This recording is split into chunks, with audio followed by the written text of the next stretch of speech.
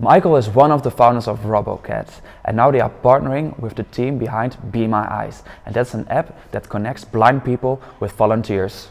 Great app. It has launched in January 2015 and has been picked up by the media such as the Huffington Post, BBC Radio and TechCrunch.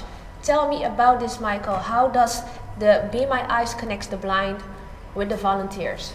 Via live video chat, basically. A bit like FaceTime. It was originally envisioned by Hans Jørgen Wiberg, who is visually impaired himself. It's such a beautiful story, and his awesome team. Robocat got involved with the project a couple of months back, and we helped redesign the app. We worked on several aspects of the website, and finally the launch.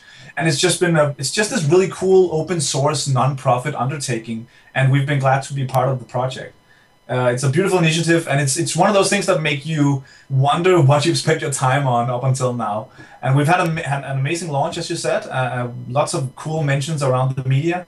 And in less than 2 weeks, more than 100,000 people have signed up to help, and already 25,000 instances of help has been given to blind people. Okay. And why do you think it's become such a great success in such a short time? I mean, it's a wonderful story and a great tool for blind people, and I think it has that quality where everybody immediately they come into contact with the concept, they realize how impactful it can be. It basically speaks to the greater good in us, and it's this perfect marriage of humanity and technology. I also think that we live in a time where we're kind of exposed to a lot of negativity. A lot of bad stuff is happening in the world, and that makes something like Be My Eyes and other similar initiatives a welcome sight. When things are wrong in the world, stories about compassion gets a wider reach, I think. Wow, it sounds like a great initiative. Thank you for sharing this story. And if you want to read more about this, please check out the article on IntoConnection.com. Ciao. Bye.